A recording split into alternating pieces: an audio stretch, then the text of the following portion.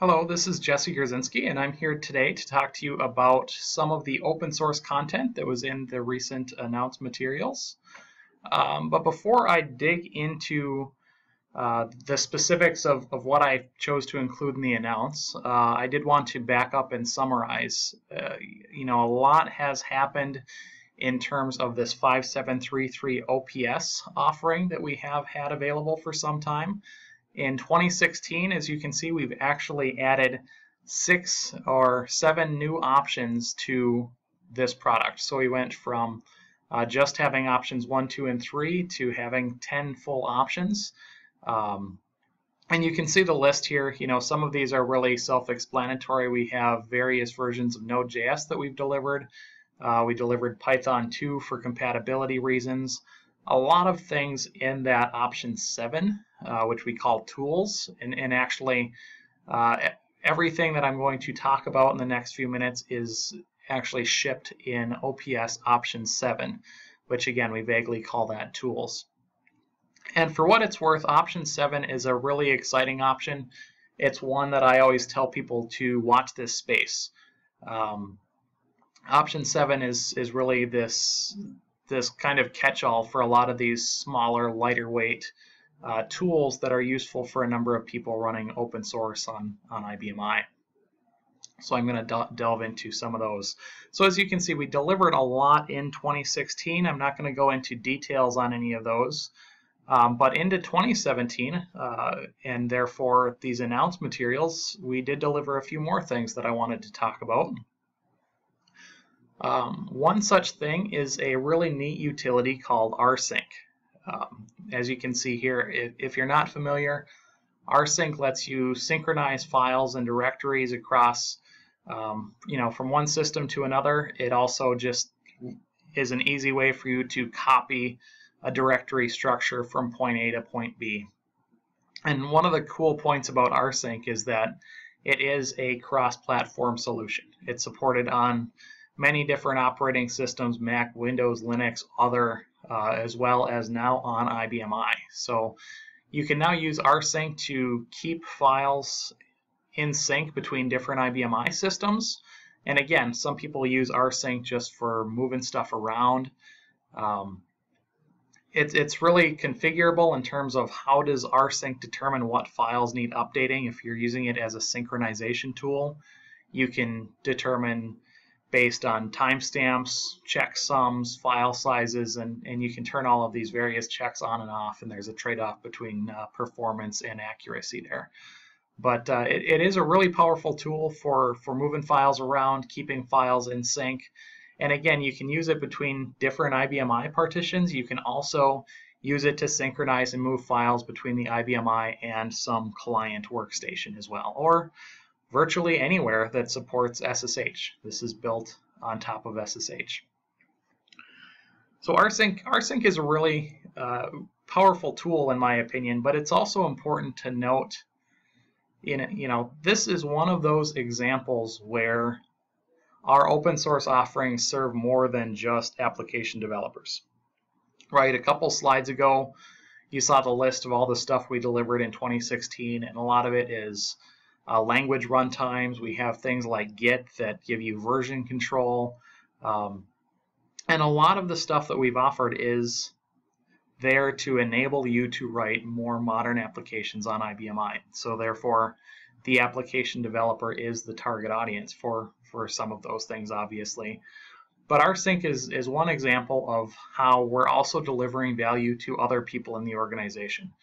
Something like rsync could be very useful, for instance, to a system administrator, web page administrator, all kinds of roles you could find good utility for with rsync. So it really sends a good message that way, in my opinion. Another one of the things we've delivered is Wget, which is a really simple utility. It lets you go fetch things. It lets you download files from the internet. It lets you download files from FTP sites. If you have your own internal network, it can use HTTP, HTTPS, FTP, to fetch from intranet locations as well. Primarily, it's a tool designed for non-interactive use. you have a script, and the script at some point needs to go fetch something from some other place, and you put in a very simple wget command to go pull down that file. So very, very simple. Another thing we've delivered, which is really along those same lines, is curl. Curl also lets you fetch things from the internet or intranet. It also lets you fetch things from HTTP, HTTPS, FTP, supports a lot of the things that wget supports. You can call it from a script in a non-interactive fashion, fully supports that. But it also supports a lot of extra features as well. For instance, as you can see on this slide, if you have to do HTTP authentication, HTTP post and get, those are things that curl can do that wget can't. You can also do FTP sends, FTP uploads with curl. But one of the more important things with curl is that, yes, it's a command. Yes, you can do all of these things with this command, but it's also a shared library. That means that it also delivers APIs so that your programs can do these same things. Your programs can now call the curl APIs to do uploads, downloads, fetches, with all of these advanced functions, which is obviously very enabling.